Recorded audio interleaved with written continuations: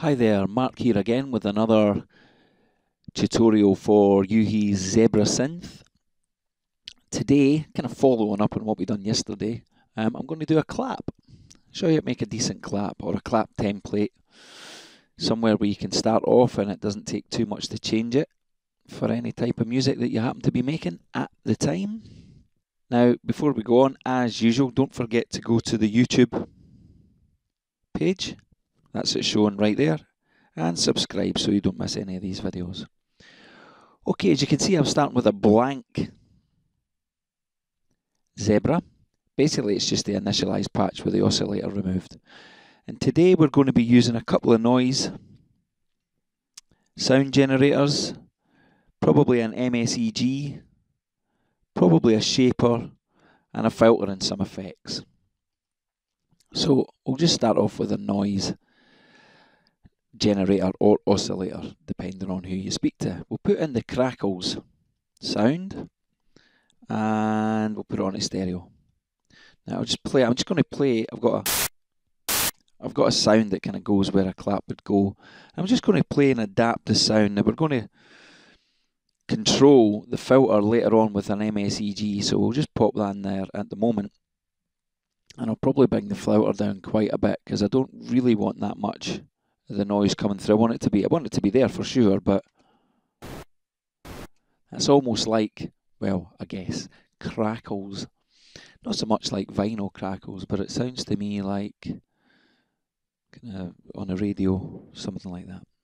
So we'll leave it kind of round about there, I guess. Well, let's just listen to it first.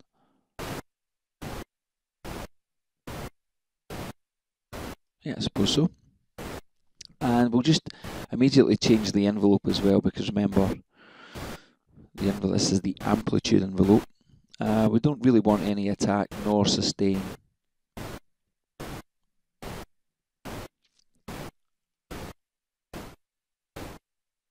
And just a little bit of decay really to make it nice and punchy, and a release.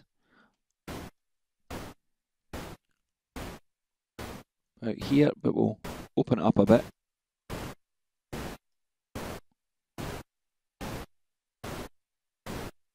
Yeah, about there will do it. Okay. Now, as we're going to use a multi-stage envelope generator, just really an attack envelope. Very easy. All we'll do is lift this up, bring this one over, bring it out a little bit, and shape this to be something like that. And we'll make that kind of the end point, I suppose, and we'll make that the start point, or the loop start. And then, this is when you'll start to hear, well, you'll hear why we're doing this, to give it a click.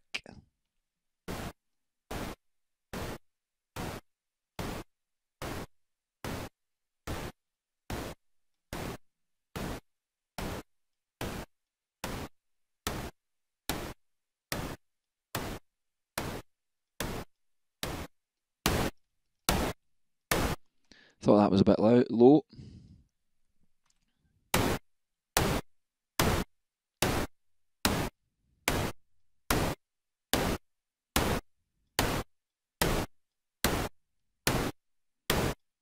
Just changing my loop points around really. There's not really that much release in the release section anyway, but it's always good to have a little bit. And we'll change this to notes probably. I knew there was something wrong. The things you forget. Seconds might even be better.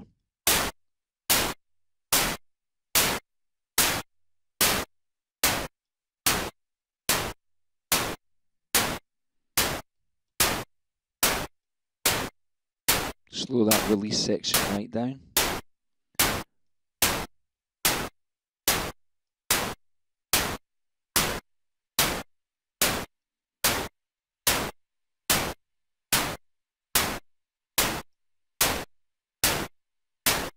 That sounds okay there. For the time being anyway, you can always adapt this. You know what I'm like, I like to just get my template and then, depending on the sound, I adapt as I go. So that's just basically our initial kind of click and some of our kind of sheen, our noise aspect. But we've also created the click here as well. And our envelope setup, yes it is. Now you could add some velocity to that envelope if you wanted to, but it's the amplitude envelope, so I'm not going to bother. Now, you can always turn the noise one off when you do the next section, or you can keep it on, it's up to you. Now again, stereo. Bring the filter down quite a bit.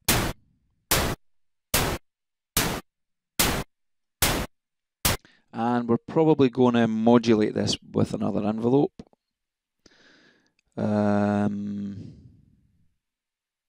Yeah, we'll mess around with that in a minute.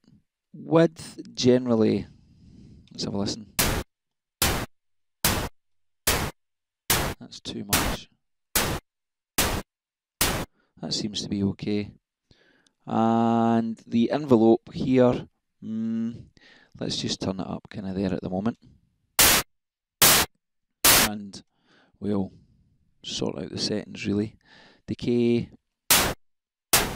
Again, we're looking for it's a clap. Remember, it's a percussive sound, so we want it to be punchy.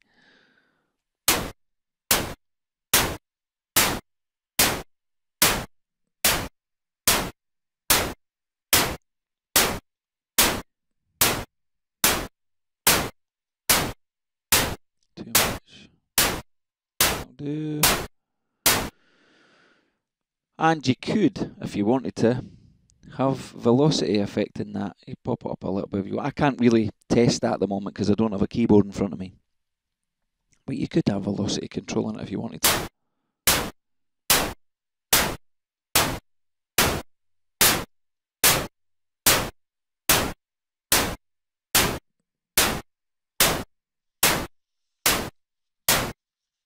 It sounded not too bad.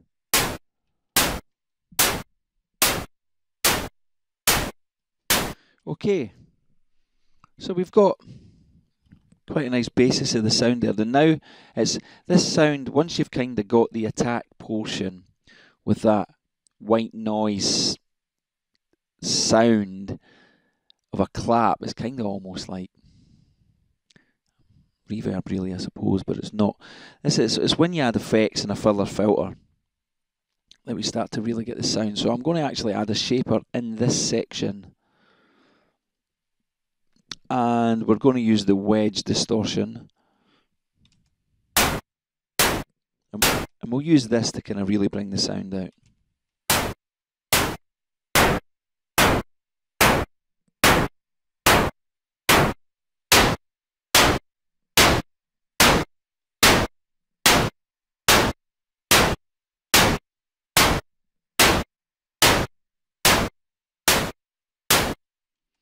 Just try and get rid of some of that excess kind of white noise aspect.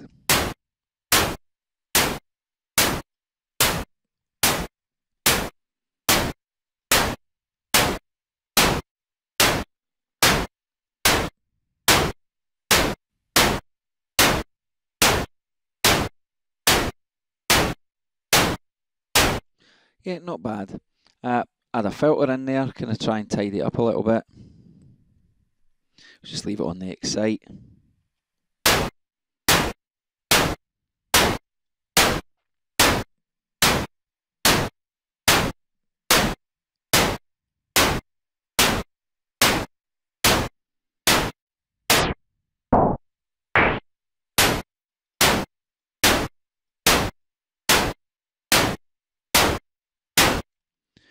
Okay, you could kind of leave it like that. Now there's a couple of things you could do here. You could use another envelope to modulate the cutoff, say envelope 3.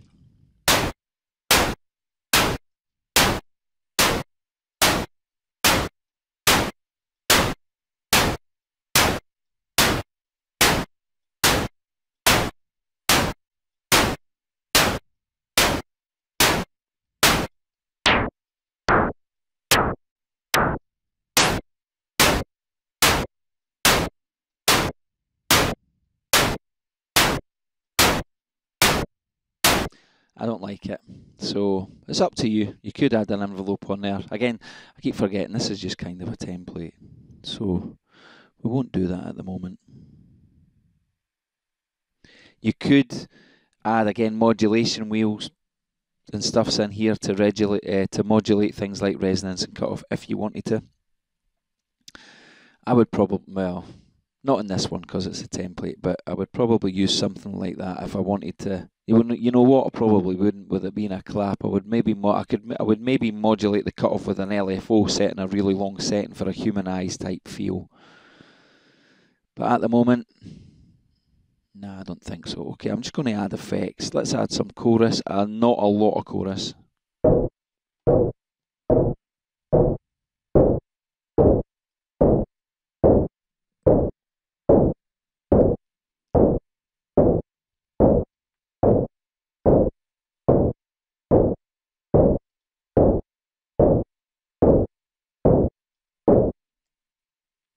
That's strange.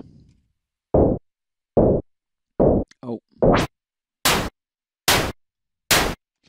I forgot I turned that, I brought that down because of the envelope there.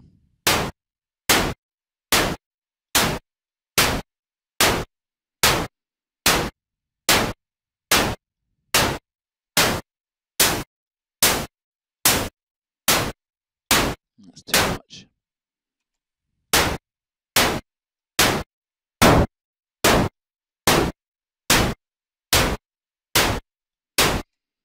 That's not really doing any good. But the chorus, just leave it on with a wee bit. It can help the sound somewhat. A couple of EQs. This is probably the first time I've showed you me using 2 EQs.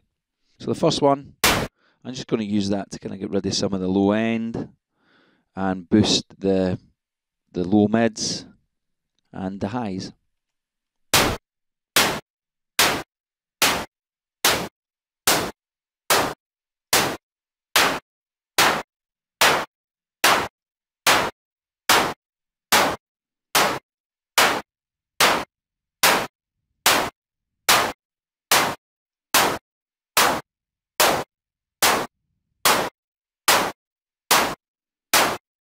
That'll do. And then on this one, again, just to really tidy up, really.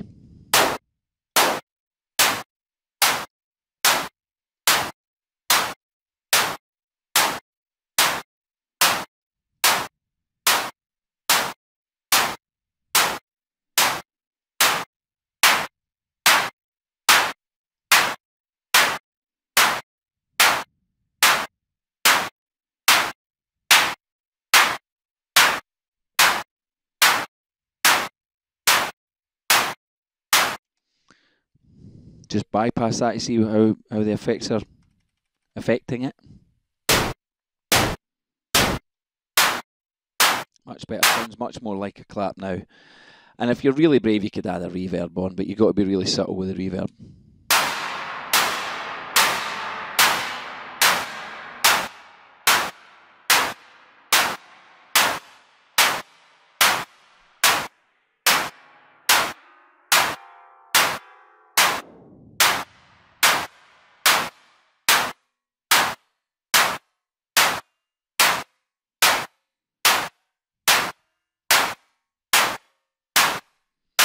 There we go, I think that's doing not bad. Now, that's pretty much it. You could use the matrix to modulate stuff on the EQ, for instance. If you really wanted to, you could kind of move some of the EQs out. Again, this is all kind of humanized feeling, but I think that's quite good.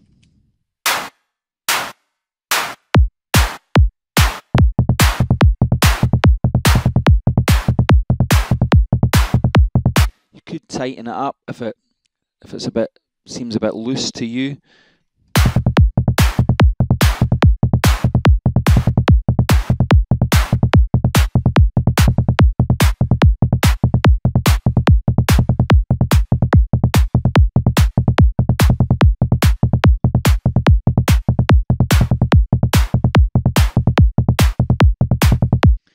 And the old trick, you could layer it with a snare.